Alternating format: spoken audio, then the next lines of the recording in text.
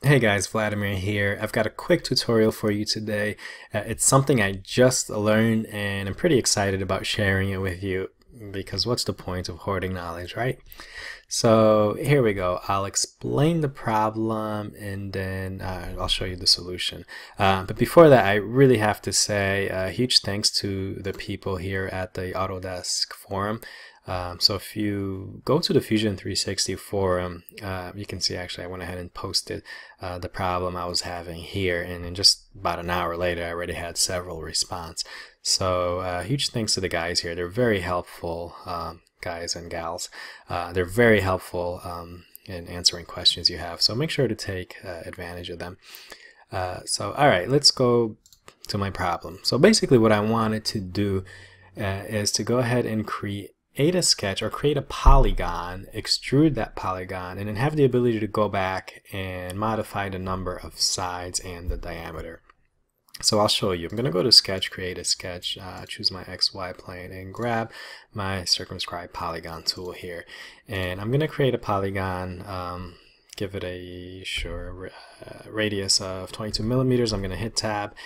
And I'll keep this as a 6 sides to make it a hexagon. Now I'm going to stop that, click, and extrude this up to 7 millimeters.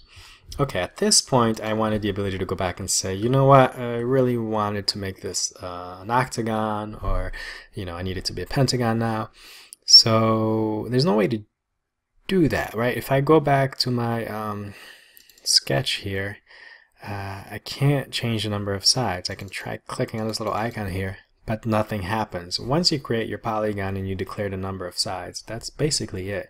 Now I can change the diameter, right, by clicking on these two ends here and changing that. I can make it 50, for example, and that'll update. But I can't do anything with the number of sides. So a way I thought I could, go ahead and fix that is to use parameters here. So let me take this off for now just to show you how I got it. So if I go to modify, go down to change parameters, I'm going to click this little arrow to add it back to my toolbar. So if I click on this, I get this little dialog box that says user parameters, and it gives me this little plus sign. So I can click on that and add my own parameters. So for example, I'm going to go ahead and enter diameter for 1 and keep the units as millimeters, but you have the ability to change it. And let's say I'm going to enter 70 for my diameter. I'm going to add one more, and I'm going to call this one, let's say number of sides.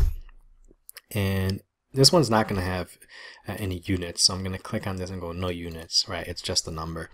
And the expression, let's make it 8. So I'm going to click OK. Alright, so we see we have listed user parameters. We have one that's called diameter, and we have one that's called number of sides, and 70 and 8 respectively. So we'll click OK, and let's try drawing that polygon again with using those parameters. So let's just go back to that sketch. I'm going to click here on my timeline, and I'm going to draw, let's draw one more here. So I'm going to go to Sketch, Polygon, circumscribe polygon. We'll draw this. I'm going to first, whoops, forgot to hit Tab. So we'll do that again. Polygon. I'm going to come back and enter my diameter because I don't want to work with radius right now. So I'm going to hit Tab, and instead of the number, I'm going to type in,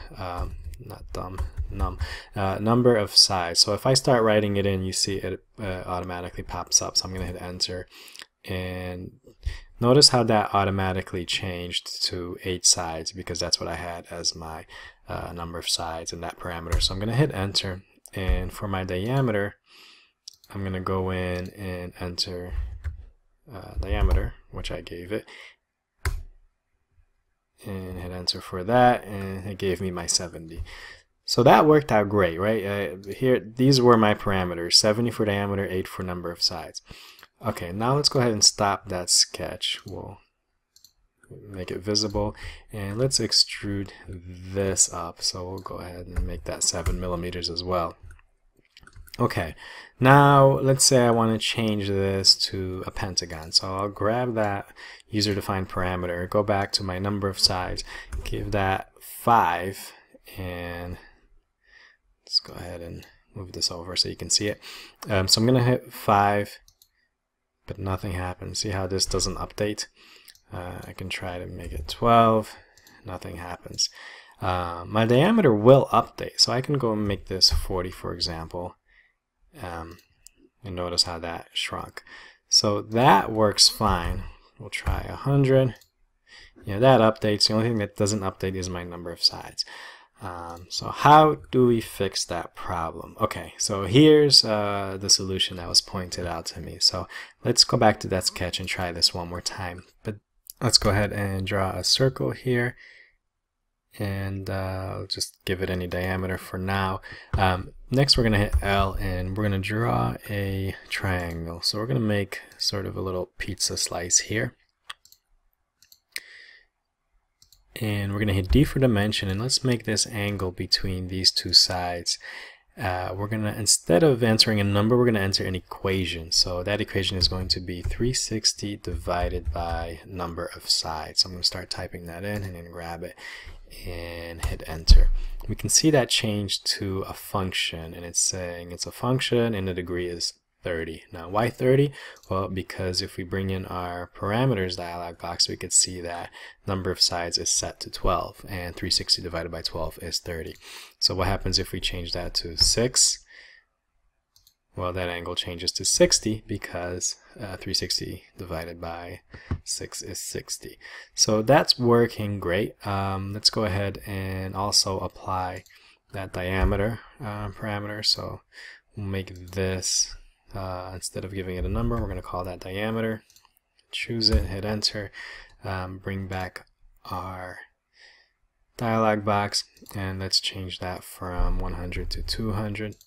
And that updates beautifully back down to 75.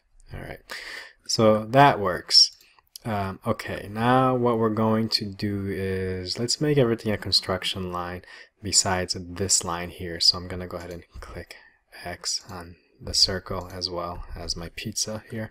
And I'm just going to leave this line here intact. I'm going to grab this angle and move it down so it's out of the way. Okay, here's the magic. So I'm going to go ahead and create a circular pattern here, and I'm going to choose my object. That's going to be my line, and my center point is going to be either my I can choose my center or my perimeter here of my circle.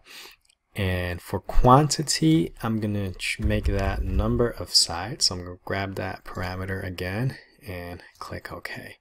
So now if I bring back my dialog box, for number of sides, I can now change that. So if I change that to 8, look how that updates. I'm going to change that to 5. I have my pentagon. So let's click OK. So that's working great in the sketch level. Let's see how it works in the modeling level. So let's go ahead and stop this, and we'll extrude this up 7 millimeters. I'm going to hide sketches. Okay, so bring back that dialog box again. Let's look at this. And let's try changing this. So let's make it 4. See what happens. Look at that. We get a square. Go back to 8. Go back to 12. Beautiful. Now let's try changing our diameter. So we'll make this, let's shrink it down to 30. Look at that. Make it 100. Beautiful. So here isn't, I mean, that's just perfect. So now we have the ability to just change the shape and the diameter by simply going and choosing parameters. But the big thing there was to, instead of using the polygon tool, you create a circle or a circular pattern, you know, give it the equation that I used, and that's a very quick way to go around this problem. So alright guys, I hope you enjoyed this. For more tips like this, make sure to subscribe. And again, huge thanks to the wonderful people at the Autodesk Forum who helped me out with this problem. You guys make sure to check that out. It's a great resource. Alright guys, take care.